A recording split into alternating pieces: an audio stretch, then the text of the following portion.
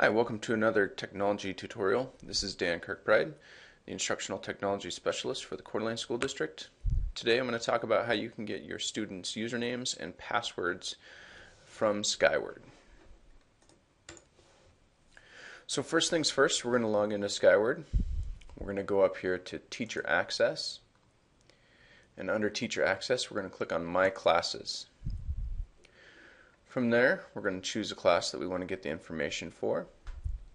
Go to Class Options. And in the Class Options, one of our options there is Reports. And we're going to go all the way down here to the class roster.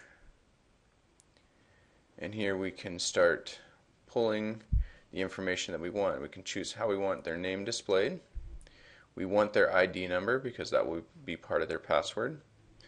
And we want to make sure that we have this box checked, the student access login and password. This is going to give us their username when we pull the report.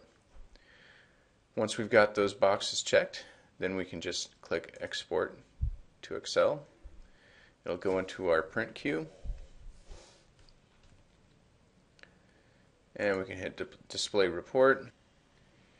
And the report will come into Excel looking like this. We can start to expand our columns so that we can see the information in there a little bit better.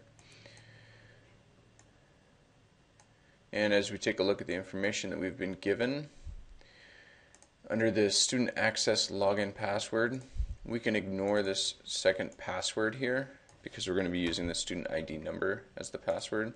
So we could go through here and delete those all if we want to. Over here under student ID, this is going to become the password, but we need to add a capital P and a lowercase w to the beginning, and we can go in there and add it, or we can just tell our students that they need to do it. But I can quickly add it to the beginning of each one of these, and those are my student passwords. Now that I have all this information ready to go, I can pass it out to my students. Or I can use a mail merge in Word and create little cards that will take the information from this spreadsheet and put it into the cards, and I can just pass those out for my students. If you'd like to learn how to do that, more instructions will be coming soon. If you have any questions about how to pull this information, or if you need any help, go ahead and give me an email to dkirkbride@cdaschools.org, or you can submit a tech repair to techrepair@cdaschools.org. Thanks, and have a great day.